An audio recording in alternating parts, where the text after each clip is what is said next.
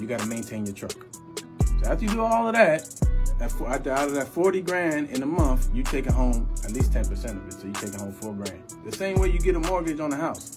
You buy a $200,000 house, you mortgage it, and then you rent it out, right? By the time you rent it out and you pay your mortgage, you don't have no more money left.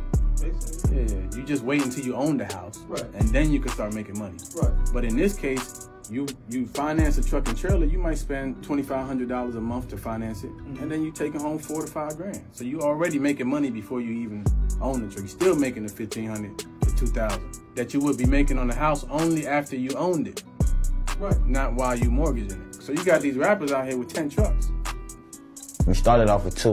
We got like 8 or 9. Yes, 18 wheelers. And they leasing it on the companies and letting them do their thing. So.